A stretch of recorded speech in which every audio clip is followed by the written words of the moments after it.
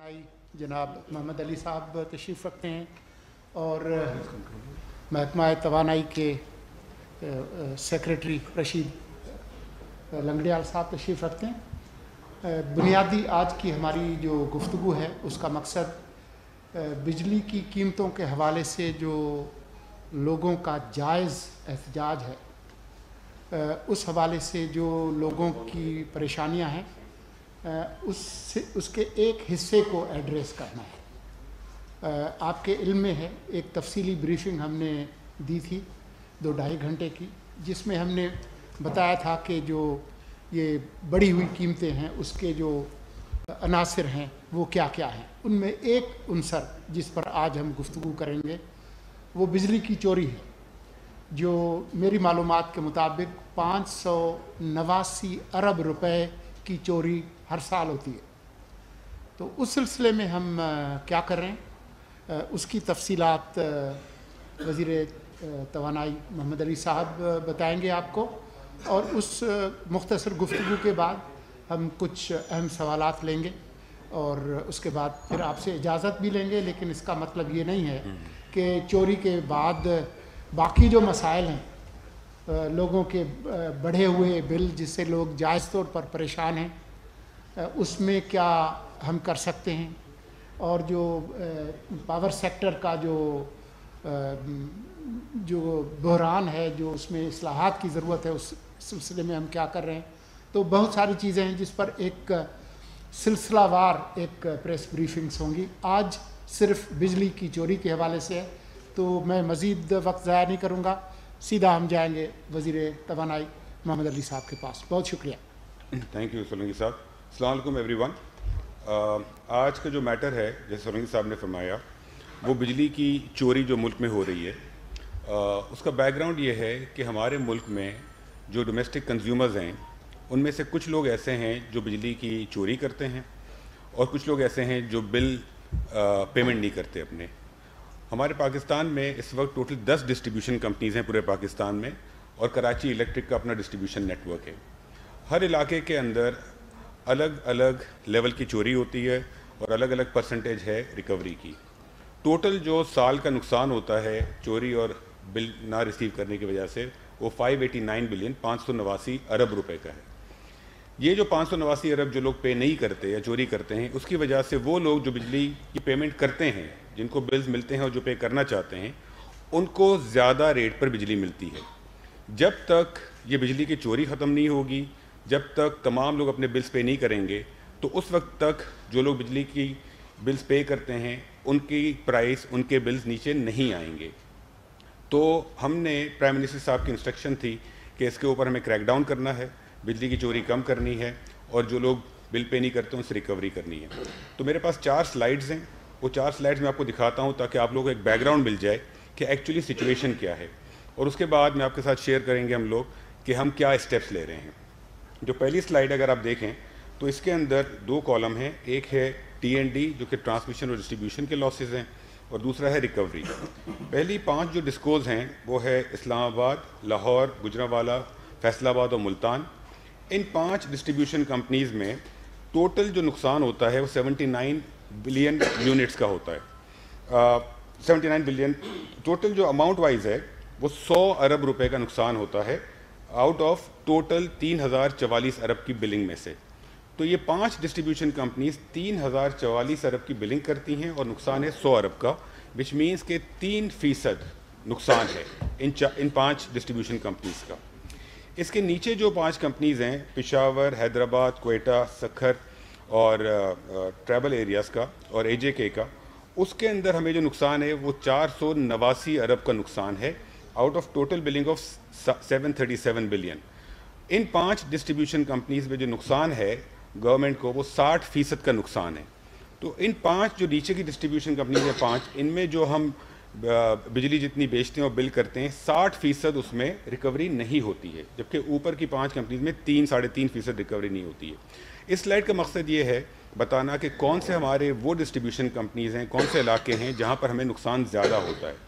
चूँकि पूरे पाकिस्तान में एक ही रेट पर बिजली मिलती है, तो वो लोग जो कि अच्छी डिस्ट्रीब्यूशन के कंपनीज़ के कस्टमर्स हैं उन्हें ज़्यादा बिल पे करना पड़ता है। नेक्स्ट स्लाइड पर आ जाएंगे।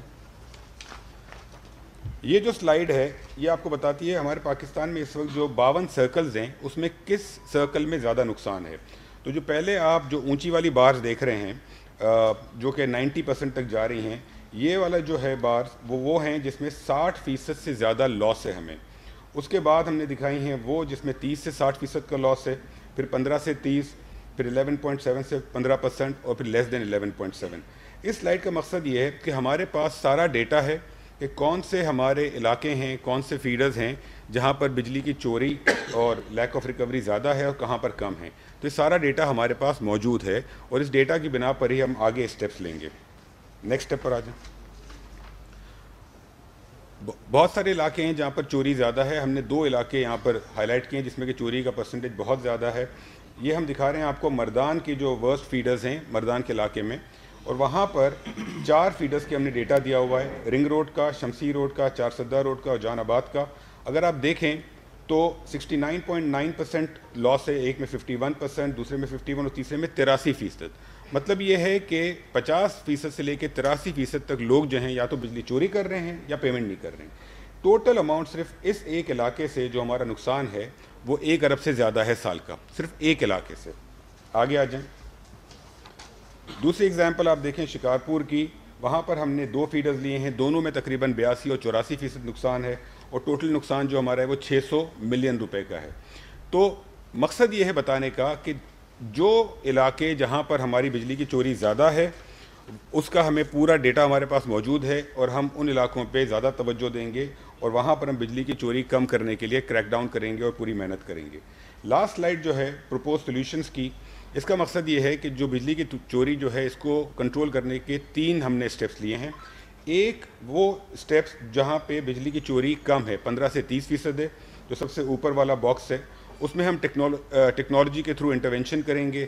جو ہمیں ٹرانسفارمرز اور اسمارٹ میٹرنگ اور باقی سولوشنز ہوں گے وہ ہم امپلیمنٹ کریں گے.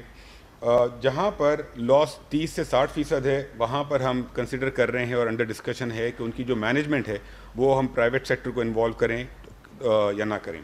تیسرا انفورسمنٹ جو ہے جس میں 60% سے زیادہ ہے وہاں پر انفورسمنٹ میجرز ہم لیں گے, اور میں ابھی آپ کے ساتھ شیئر کرتا ہوں کہ 2085 فیڈرز ہیں وہاں پر کس طریقے کی انفورسمنٹ ہوگی.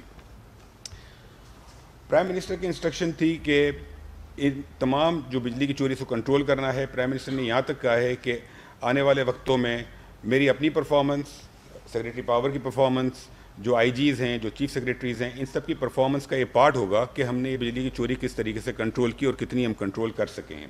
تو یہ بہت ہی ہائیسٹ لیول پہ اس کا نوٹس لیا گیا ہے. سیکنڈلی جو ہم اسٹیپس لے رہے ہیں وہ جو کچھ اسٹیپس ہیں, پہلی بات یہ ہے کہ جو ہماری ڈسٹریبیوشن کمپنیز ہیں ان سب کے بورڈ آف ڈائریکٹرز کو ہم دیکھ رہے ہیں, کیونکہ جو ہمیں بہتری کرنی ہے سب سے پہلے ڈسٹریبیوشن کمپنیز کی مینجمنٹ کو صحیح کرنا ہے. تو مینجمنٹ جو ہے وہ بورڈ آف ڈائریکٹرز اوورسی کرتا ہے, تو ہم ڈسٹریبیوشن کمپنیز کے بورڈ آف ڈائریکٹرز کو دیکھ رہے ہیں, اس میں ہم چینجز لائیں گے. سیکنڈلی اس کی مینجمنٹ کے اندر ہم چینجز لائیں گے.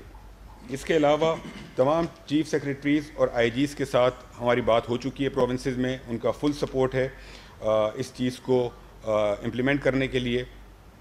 ایٹ دا سیم ٹائم ہم ایک اور اسٹیپ یہ لے رہے ہیں کہ ہم نے آلریڈی ایک لسٹ بنا لی ہے ان آفیسرس کی جو کہ ملے ہوئے ہیں چوری کے اندر, ان کی لسٹ بن چکی ہے. یہ ہم نے ایجنسیز کے ساتھ کوآرڈینیٹ کر کے لسٹ بنائی ہے, اور ان آفیسرس کی ریشفلنگ ہو رہی ہے, ان کو فیلڈ کی جاب سے ہٹایا جائے گا. بیکاز ہوتا یہ ہے کہ ڈسٹریبیوشن کمپنیز میں جو 2-3 لیولز کے لوگ ہیں وہ سارے ملے ہوئے ہوتے ہیں, جبھی 80% کی چوری اور 60% کی چوری ہو رہی ہے. تو جتنے آفیسرز چوری میں انوالوڈ ہیں یا بلز ریکور نہیں کرتے ان سب کی ریشفلنگ ہو رہی ہے. یہ پوری لسٹ بن چکی ہے آفیسرز کی, اور یہ ہم نے الیکشن کمیشن کو بھجوا دی ہے, بیکاز ان کی اپروول کے بعد ہی ٹرانسفر ہو سکتے ہیں. ساتھ ساتھ ہم یہ کر رہے ہیں کہ ہم ایک پروونشل لیول پہ ٹاسک فورس بنائیں گے جس کے اندر پروونشل سیکریٹری انرجی ہوں گے, یا پھر ہوم سیکریٹری اس کو لیڈ کریں گے.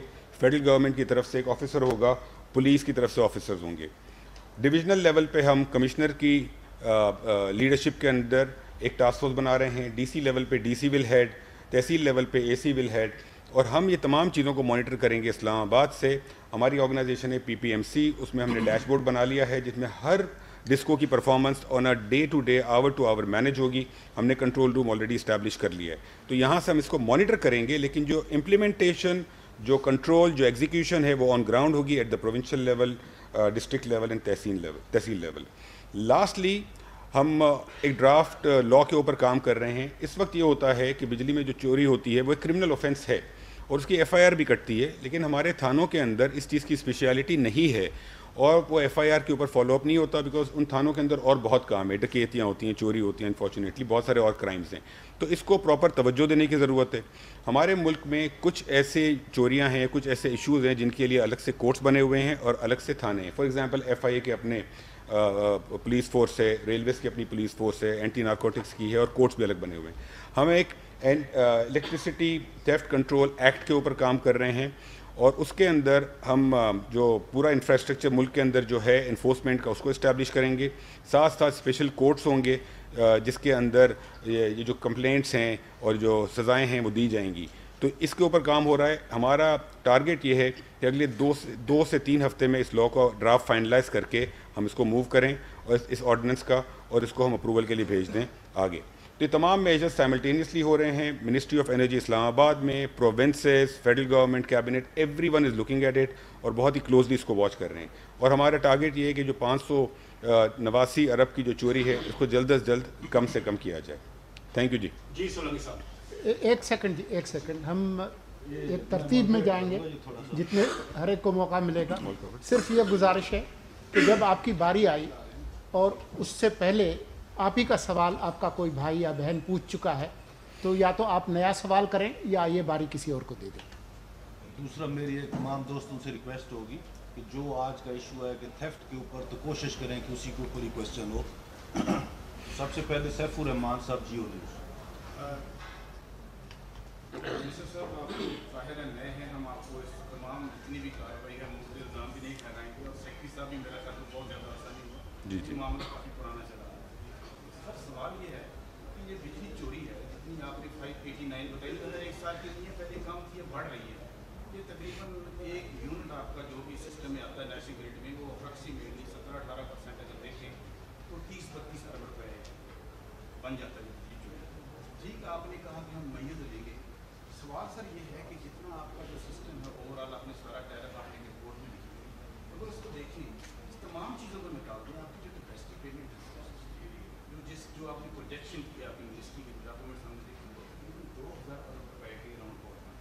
سر اس میں جو مرضی بھی کر لیں, آپ لمپ سے بندے دے رہے ہیں, آئی بی ایس سے دے رہے ہیں, باہر سے دے رہے ہیں, لگتا ہے یہ سسٹم اس طرح ٹھیک ہے.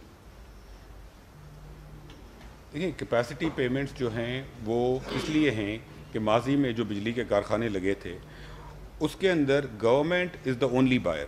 ہمارے ملک میں جتنی بجلی بنتی ہے اس کو پرچیز گورنمنٹ کرتی ہے. اگر بجلی کے کوئی یونٹس لگتے ہیں تو ان کو ایک گارنٹی چاہیے کہ ان کو کم از کم اتنے پیسے ہر سال ملیں گے کہ وہ اپنا جو لون لیا ہوا ہے انہوں نے اور جو ان کے منیمم فکس چارجز ہیں وہ پیمنٹ ہوں گی. تو کیپیسٹی پیمنٹ اس وجہ سے لگتی ہے. جہاں ہماری پاسٹ میں 1-2 جو غلطیاں ہوئی ہیں کہ جو کیپیسٹی پیمنٹ لگی ہے اس کے ساتھ ساتھ ایک تو ٹرانسمیشن نیٹ ورک اس اسپیڈ سے ہم نے ڈیولپ نہیں کیا. سیکنڈلی ہمارے ملک میں جو ڈیمانڈ جس طریقے سے بڑھنی چاہیے تھی اس طریقے سے نہیں بڑھی ہے. لیکن دا فیکٹ از کہ آپ آج کی تاریخ میں فوراً اوور نائٹ تو کیپیسٹی پیمنٹ کم نہیں کر سکتے. ہاں کیپیسٹی پیمنٹ کم ہو سکتی ہے لیکن اس میں تھوڑا سا وقت لگے گا. اب ہمیں یہ سوچنا ہے کہ ہم ان چیزوں پر فوراً کام کریں جو کہ 3 ماہ لگیں گے یا 6 ماہ لگیں گے, ان چیزوں پہ فوراً کام کریں جو کہ ہفتوں میں ہو سکتی ہیں. ہم نے پاور منسٹری میں پورے ایک ڈیٹیلڈ ورک پلان بنایا ہے. اس میں تمام کام جو ہمیں کرنے ہیں, بجلی چوری, اینٹی الیکٹریسٹی تھیفٹ لا یہ تو ایک چیز ہے, ٹرانسمیشن کی کیپیسٹی جو بڑھانی ہے, جو ہمیں رینیویبل یا سولر کے اوپر پلانٹس لگانے ہیں, اس کے علاوہ جو کیپیسٹی پیمنٹس کم کرنے کے ڈفرینٹ میجرز ہیں, ان سب کے اوپر کام ہو رہا ہے.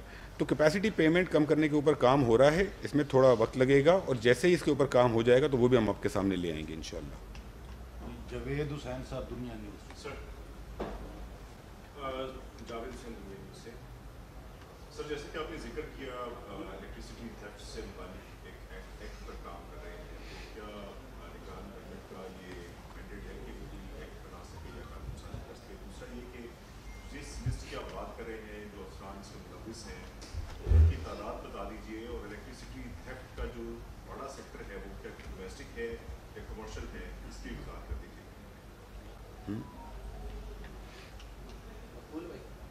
مجھے اجازت ہے. ایسے ہے 3 باتیں آپ نے کہی. ایک تو آپ نے کہا کہ کیا لا کا مینڈیٹ ہے, तो जो क्रिमिनल लॉ है ना, ये कॉन्स्टिट्यूशन में कंकरेंट है। क्रिमिनल लॉ कोई भी फेडरल गवर्नमेंट भी बना सकती है, फेडरल लेजिस्लेचर भी, प्रोविंशियल भी बना सकती है। इस वक्त ऑलरेडी जैसे नैब एक्ट है वो क्रिमिनल लॉ है, तो क्रिमिनलाइज करना किसी ऑफेंस को, ऑफेंसेस के ऊपर लॉ बनाना, वो फेडरल लेजिस्लेचर, प्रोविंशियल लेजिस्लेचर दोनों का इख्तियार है, उसमें तो कोई शक वाली बात नहीं है। दूसरा, अब आप बात कर रहे हैं कि हमारे पास वो जो अफसरान हैं, ऐसे किया हमने जितने SDO, XCM और SC पोस्टेड ऑफिसर थे उन सब की लिस्ट एजेंसीज को दी और उन्हें कहा जी कि इनके ऊपर एक अच्छी रिपोर्ट बनाएं इंटेग्रिटी के हवाले से।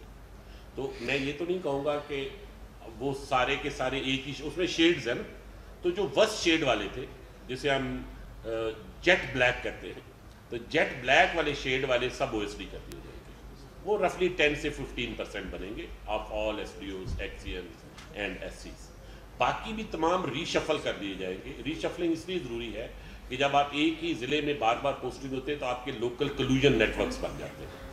आपका वो मिल वाला वाकफ है, आपका मोहल्ले वालों से मामला हो गया है, आपके नीचे मुलाजमों से आपके ऐसे रिश्ते बन गए हैं जो होली नहीं है। तो ये जो मेजर रीशफलिंग होगी, इससे एक तो दफ़ा कलूजन नेटवर्क टूटेंगे, और दूसरा ये जो जेट ब्लैक बाहर जाएंगे तो इससे एक मैसेज भी स्ट्रांग जाएगा।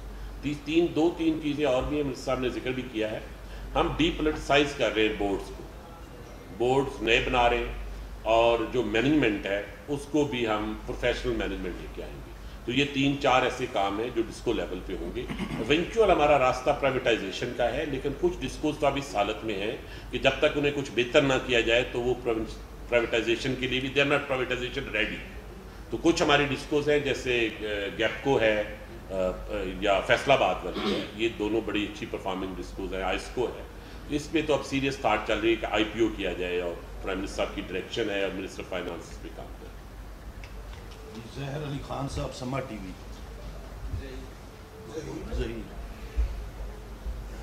दूसरा सवाल मेरा है सर, मेरे नाम लिख कर दिया इसी से रेडिएट है कि दूसरे नंबर पे आपने पूछना, चौथे पे पूछ लेंगे तो आपकी इज्जत कम हो जाएगी। कम की बात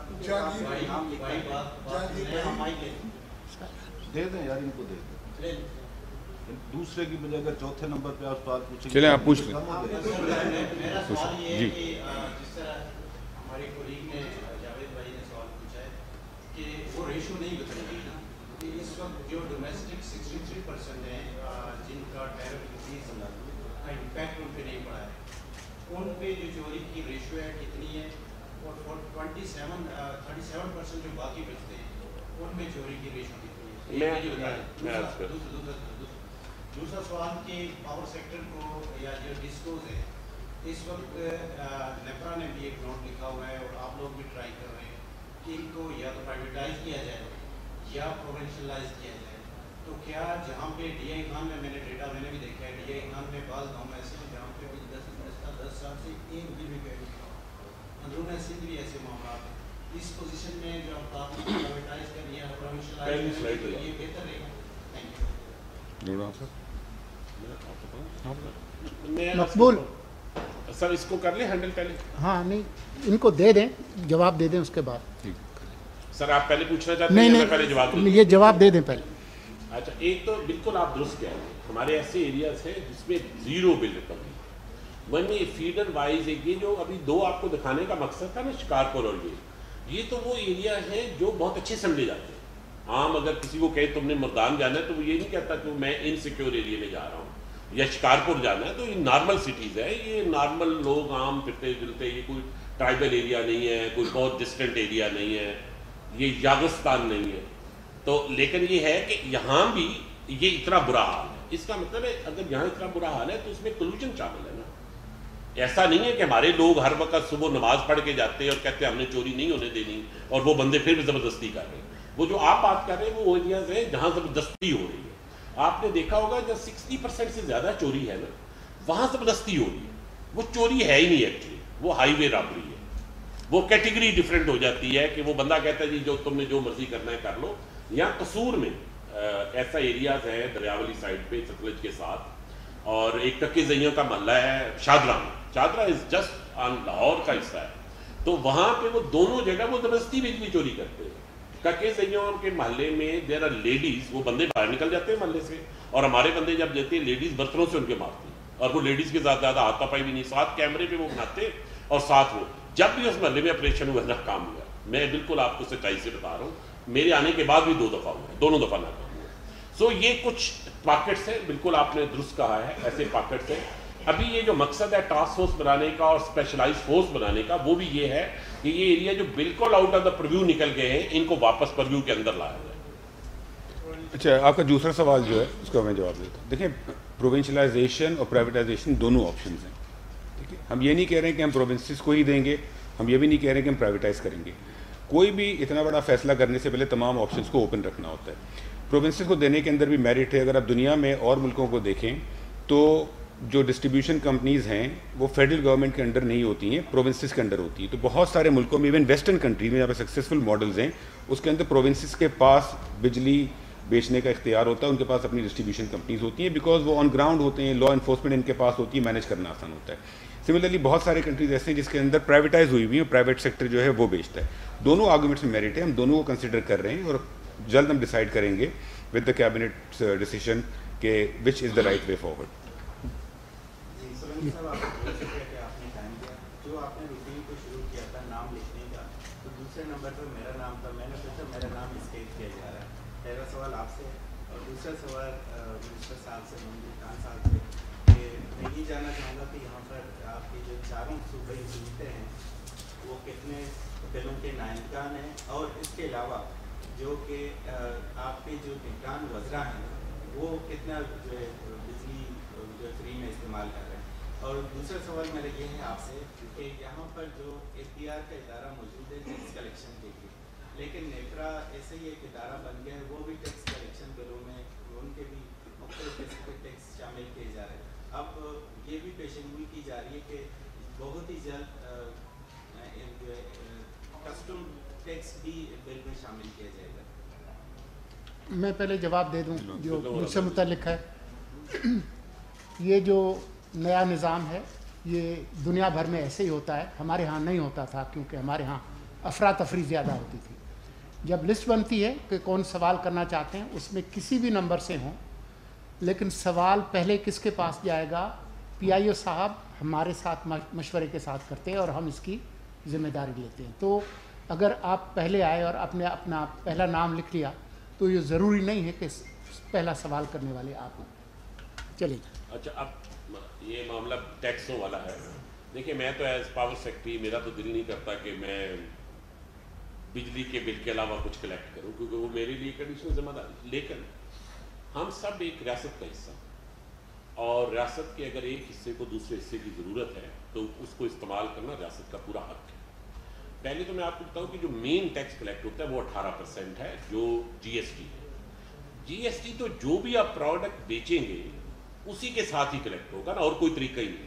تو 18% کو تو آپ بھول جائیں, جو 18% مین ٹیکس کلیکٹ ہوتا ہے. جب میں شرٹ خریدتا ہوں تو دکاندار میرے پیسے کاٹتا ہے, اور دکاندار پابند ہے کہ واپس جا کے ایف بی آر کو جمع کرے. بجلی, کیونکہ بجلی کے دکاندار ہم ہیں, تو ہم اپنی دکان سے جب بجلی بیچتے ہیں تو ہم 18% ساتھ کلیکٹ کرتے ہیں اور اسے جمع کرتے ہیں. تو جی ایس ٹی کے اوپر ڈبیٹ نہیں ہے. ڈبیٹ ہے اس کے علاوہ جو ٹیکسز ہیں. اب علاوہ ٹیکسز کیا ہے؟ ایک بہت معمولی سا الیکٹریسٹی کا پروونشل ٹیکس ہے. پروونشل گورنمنٹ ہمارے بہت سے کام کرتی ہے, وہ کو 0.15% ایک وہ ہے.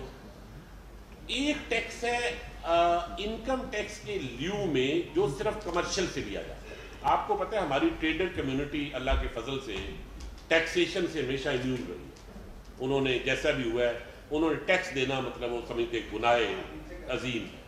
تو ایف بی آر نے یہ سوچا کہ بجلی کا بل تو یہ دیتے تو ان سے کچھ ٹیکس تو لے لیا جائے. وہ بڑا معمولی ہے, اگر آپ ان کی ریٹیل کے حساب سے دیکھیں تو بہت معمولی. انہوں نے ریشو نکالی کہ اگر اتنا بل ہوگا تو منیمم اس کی سیل کیا ہوگی, تو وہ ایکچولی تو پھر منیمم انکم کیا, اس سے کوئی 10% بھی نہیں ہے, وہ اس سے زیادہ نہیں ہے وہ جتنا ان کا انکم ٹیکس ہونا چاہیے. تو وہ صرف کلیکشن موڈ ہے, ہم ایک ایجنسی کا رول اس میں کرتے ہیں. 2 ٹیکسز آپ اور دیکھتے ہوں گے, ایک کا بڑا مذاق بھی بنا, اس کا نام فردر ٹیکس ہے. تو اچھا نام نہیں ہے تو لوگوں نے اس کی مین اسٹریم بھی بنائی ہوئی ہے. وہ دراصل یہ ہے کہ وہ ایسے انڈسٹریل یونٹس جو ویسے تو جی ایس ٹی کی رجیم میں جاتے ہیں اور وہ رجسٹرڈ ہیں ایف بی آر کے پاس, جب انہوں نے ہر مہینے آپ کو پتہ ہے جی ایس ٹی کی آپ نے وہ ریٹرن جمع کرنی ہوتی ہے, تو جس مہینے وہ ریٹرن نہیں کر تو وہ ان ایکٹیو کنزیومر ہو جاتے ہیں، تو اس سے ایک پریزمپٹیو ٹیکس وہ لے لیتے ہیں تاکہ یہ پھر جب جمع کرائیں گے تو اس کے ساتھ ایڈ ہو جائے گا. وہ ہم بجلی کے بلوں کے ذریعے کلیکٹ کرتے ہیں، لیکن ہم بھی فیڈرل گورنمنٹ کا محکمہ ہے، ایف بی آر بھی فیڈرل گورنمنٹ کا محکمہ ہے، جس لیے ایف بی آر کو وہ تنخواہیں دیتے ہیں، ہمیں بھی فیڈرل گورنمنٹ سے ملتی ہے.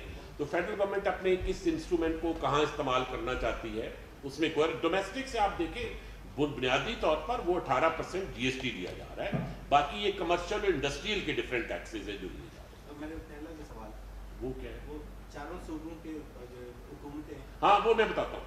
وہ ٹوٹل کوئی ایریا جو صوبائی حکومتوں کی طرف ہے وہ 120 ارب روپے کا ہے، جس میں سے کوئی 55 ارب ریکنسائل ہو گیا ہوا ہے. 55 ارب کے اوپر ہمیں صوبائی حکومتوں نے شور کیا ہے کہ اگلے 2-3 مہینوں میں وہ پیمنٹ کر دیں گے. تو موسٹ پرابلی ہمارا یہ 55 ارب ابھی اگلے 2-3 مہینوں میں کلیئر ہو جائے گا. جی یار سیکٹری تو نہیں کرتے، میرا تو خیال وزراء بھی نہیں کرتے مفت بجلی، میرا نہیں خیال کوئی. اچھا چلے مفت بجلی کی ویسے بات میں آپ کو بتا دیتا ہوں. کیا دیکھیں میں بل پورا لیتا ہوں وزیر صاحب. وزراء کا میں بتا دوں جی سر، کسی وزیر کو مفت بجلی نہیں ملتی، اور جو الاؤنسز ہیں یوٹیلیٹیز کے وہ ایگزیکٹ نمبر ہے کہ جی اتنے 100 یا اتنے 1000، اس سے زیادہ. چلیں آگے چلیں. نیکسٹ کون؟ جی اشفاق مغل صاحب. آج بجلی چوری پہ کائنڈلی رہنا ہے. ہاں میرے چھوٹے چھوٹے سوال ہیں. ایک تو یہ بتائیں کہ امن و امان کا جہاں مسئلہ ہے سب سے زیادہ بلنگ کا ایشو ہے، خاص طور بلوچستان میں اور کے، اور یہاں کیسے آپ ممکن بنائیں گے کہ یہاں بلوں کی وصولی جو 100% ہو.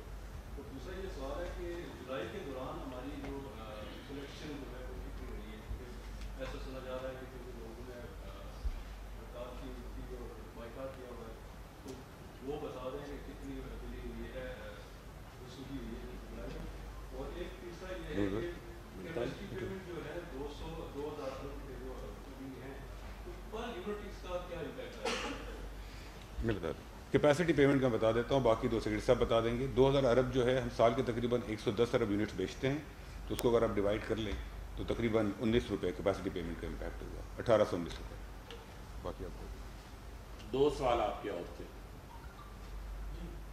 اور اس میں سے دوسرا سوال ہاں جو کلیکشن کا پہلے دیکھیں ہمارے یہاں نا آپ ایک بات ذہن میں رکھیں، ہمارے یہاں بجلی کے بل زیادہ کب آتے ہیں؟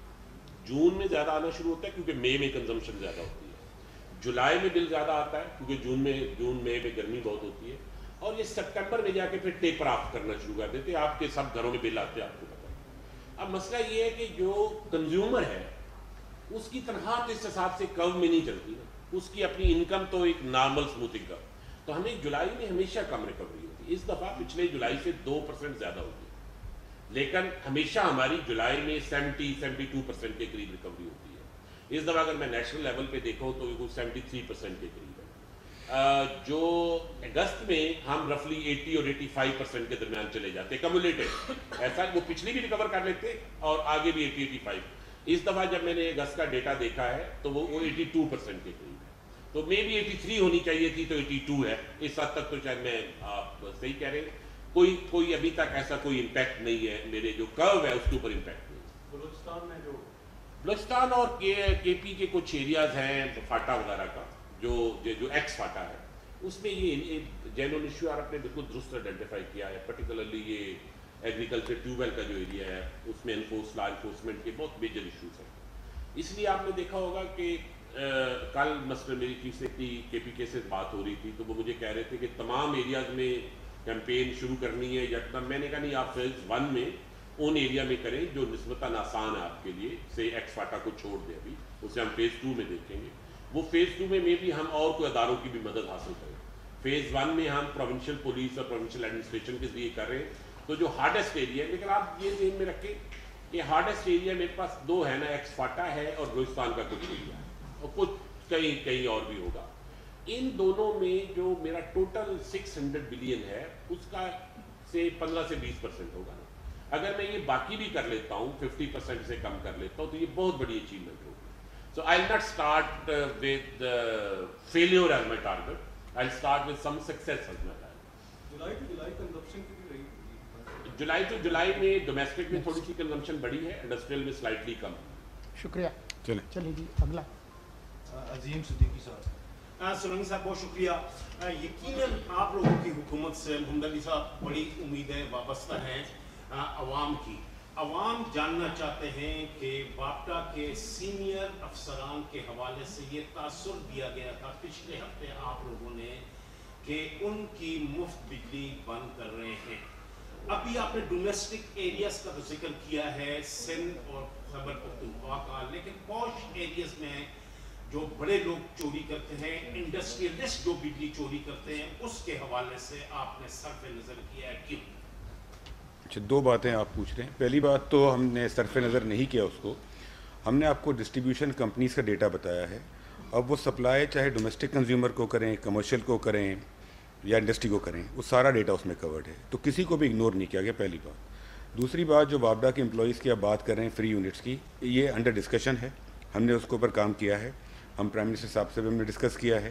प्राइम मिनिस्टर साहब ने उसके ऊपर हमें कहा है कि हम पहले CCOE जो कि कैबिनेट कमेटी ऑन एनर्जी है, जो कि राइट फोरम है, पहले उसके पास जाएं, उसकी कंसल्टेशन के बाद फिर हम कैबिनेट के पास लेके जाएं।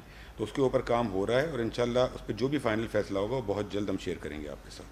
एक चीज़ ना, मैं एक क्लैरिफिकेशन आपको कर दूं, अगर सर आप दे जाएं। जी जी। देखिए, ये ना हमारे एक मिथ मशहूर है कि जो बड़े लोग हैं वो बहुत चोरी कर रहे हैं। बड़े लोग और बहुत सारी चीज़ों की चोरी कर रहे हैं। बिजली की चोरी करना उनके लिए मुश्किल है, और बहुत सारी चीज़ें, टैक्सेस की चोरी कर रहे हैं, और बहुत चीज़ों की मुल्क में चोरी कर रहे हैं। मैं आपको उसकी वजह बताता हूँ। कराची को छोड़ के पाकिस्तान का सबसे ज़्यादा इंडस्ट्रियलाइज्ड एरिया कौन सा है? फैसलाबाद, गुजरांवाला, ऐसे ही है ना? फैसलाबाद गुजरांवाला में मेरा टोटल 1 बिलियन का लॉस है। जो मैं बिजली देता हूं मैं सारी के पैसे वापस ले लेता हूं, सवाए 1 बिलियन के। Out of this 589 billion, Gujranwala की कंट्रीब्यूशन सिर्फ 1 बिलियन है। अगर इंडस्ट्री बहुत बड़ी चोर होती, गुजरांवाला गुजरात सियालकोट बेल्ट तो सबसे ज्यादा इंडस्ट्रियलाइज बेल्ट है ना, जिसे गोल्डन बेल्ट, हमें गोल्डन ट्रायंगल कहते हैं इंडस्ट्रियलाइजेशन। तो फिर तो ये मिले तो यहाँ से कोई 200 बिलियन का नुकसान हो रहा होता। इंडस्ट्री में किसी जमाने में बहुत चोरी होती थी, अब हमने उनके ना डेडिकेटेड फीडर्स कहते हैं, उनका तो मीटर ही ग्रेड स्टेशन में लगा हुआ है, तो उनके पास तो ऑप्शन ही कोई नहीं रह गए। तो एक्चुअली इंडस्ट्री में अब चोरी बहुत कम है, बल्कि जिस ग्रेड स्टेशन पे इंडस्ट्री की रेशो ज्यादा होती है एज ए टोटल, उसमें हमारी रिकवरी बेहतर होती है एज ए परसेंटेज। तो ये थोड़ी सी मिथ है, ये 90s में होता था, अब नहीं। राना तारिक साहब, 92 news. Sanaullah Sanaullah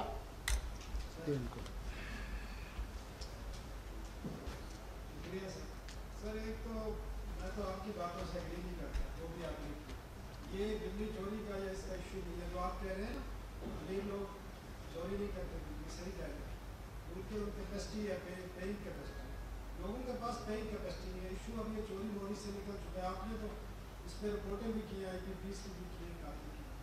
sir issue, मेरा ड्राइवर है, उसकी 25,000 तक का, उसका कल 30,000 बिल है। इशू ये नहीं है जो आप डिस्कस कर रहे हैं, चोरी का 20 सालों से हम सुन रहे हैं, कई लोग बैठे हैं जो एनर्जी निकली।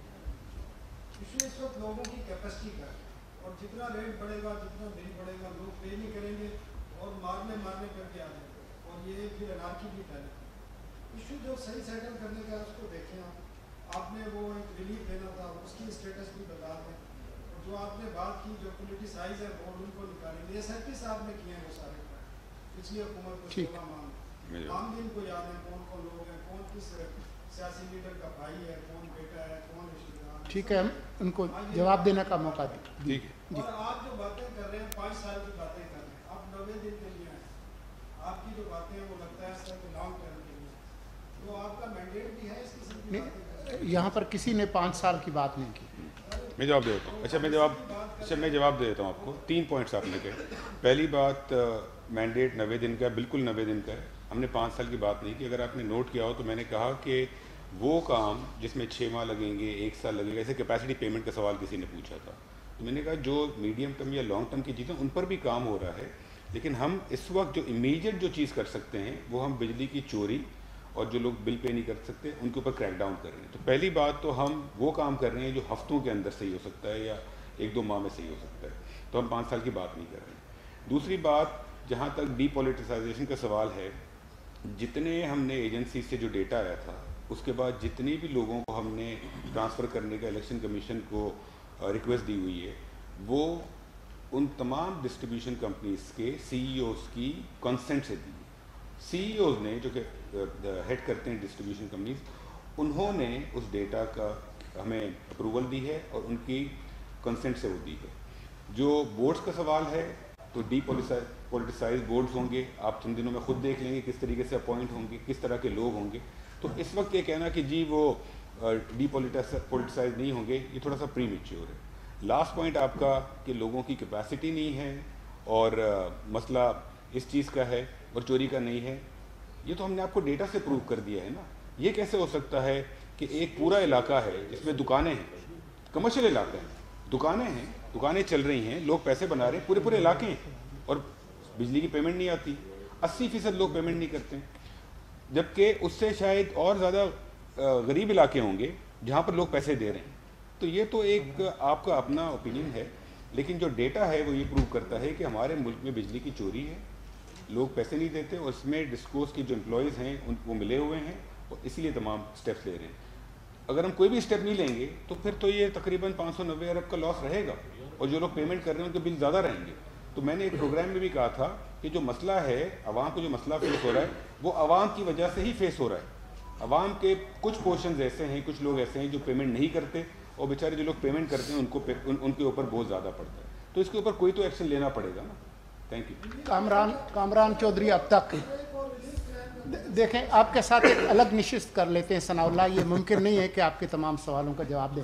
کامران چودھری, اب تک. سر میرا سوال یہ ہے کہ چوری کے حوالے سے آپ نے بتا بھی دیا, سیکٹری صاحب بیٹھے ہوئے ہیں, یہ گزشتہ جو کمیٹیاں تھیں پارلیمنٹ میں یہ سارا کچھ بتا چکے ہوئے ہیں, ابھی تک بورڈ ڈیسیجن نہیں ہوا. اب جو ثناء اللہ صاحب کا سوال کا دوسرا کوشچن تھا, وہی میرا سوال ہے کہ ریلیف کے حوالے سے جو اقدامات ہیں, کل آئی پی ٹیز کو 15 ارب روپے, جو 1500 ارب روپے جو ہیں وہ فیصلہ کیا ہے, جو آئی ایم ایف کو بھیجا گیا پلان, تو وہ کس طرح سے دیں گے اور کب تک عوام کو ریلیف ملے گا, اس حوالے سے تھوڑا سا بتا دیں, کیونکہ اس ٹاپک پہ بہت بات ہوگی کہ عام آدمی کا مسئلہ نہیں ہے. سر وہ غریب ملک کو جو غریب بندوں کے بلوں والے اس نے سوال کیا اس کا تھوڑا سا جواب آپ دے دیں. آپ دے دیں. نہیں سر وہ تھوڑا ٹائم لگے گا.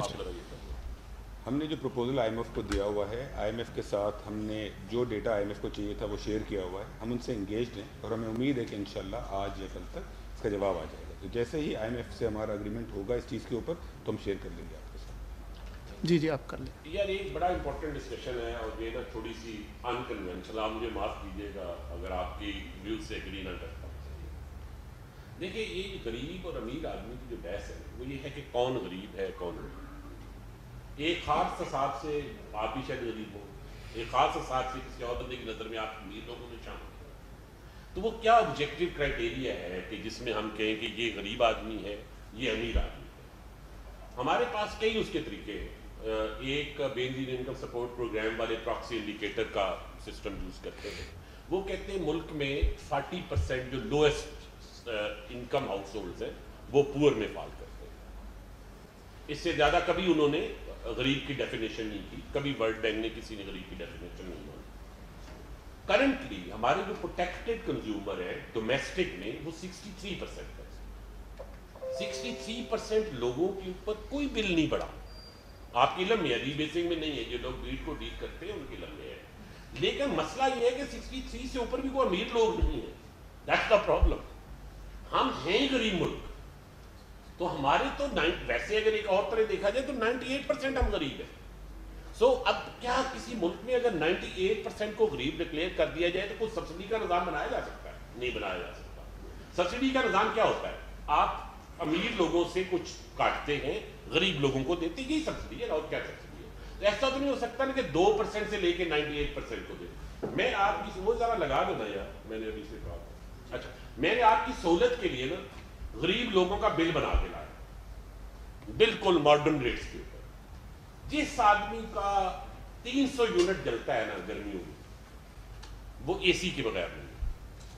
یہ میں کلیئر آپ کو 300 یونٹ سے وہ کراس نہیں کرنا چاہیے. اب اے سی کے علاوہ بھی ہماری لائف سٹائل میں بہت چینجز آ گئی ہوئی ہیں کہ 4 لوگوں کے اگر ہم کپڑے روز کلف والی استری کریں گے تو اس کا بل ڈفرینٹ ہوگا. اچھا ہمارے بزرگ جو تھے وہ چھٹی والے دن استری کر کے کپڑے نہیں پہنتے تھے. اب ہمارے بچے جو ہیں وہ کہتے ہیں استری کے بغیر ہم کپڑے نہیں پہنتے. تو یہ بہت سارے فیکٹرز ہیں جس میں اس کے اپلائنسز ہیں وغیرہ وغیرہ. ہمارا جو نیشنل ایسٹیمیٹ ہے اس میں ٹوٹل ہمارے پاس 29.6 ملین ڈومیسٹک ہاؤس ہولڈز ہیں. 29.6 ملین ہاؤس ہولڈز ہیں ادر دین کراچی جن کے کنیکشن ہیں.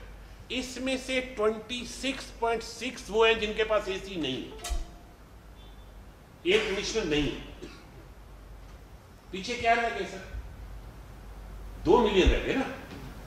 تو دیٹس آل جن کے پاس ایئر کنڈیشنر ہے. اب ایئر کنڈیشنر کو اگر آپ امیر کہنا شروع کر دیں تو وہ پھر ایک اور بات ہے بھی ہے لینا وے کہ اسے گرمیوں میں اس کے پاس یہ سہولت اویلیبل ہے. ذرا لگا لیں گے جو آپ کہہ رہے ہیں نا 25,000 بل آیا, وہ کس کا آئے گا میں وہ آپ کو بتانا چاہتا ہوں. کتنا بل آپ نے بتایا تھا؟ 30,000. اگر اسے کو پچھلا ایریا نہیں دینا, کوئی اور چیز نہیں ہے, تو یہ بل آنی چاہیے. ذرا کائنڈلی لگ جائے گا.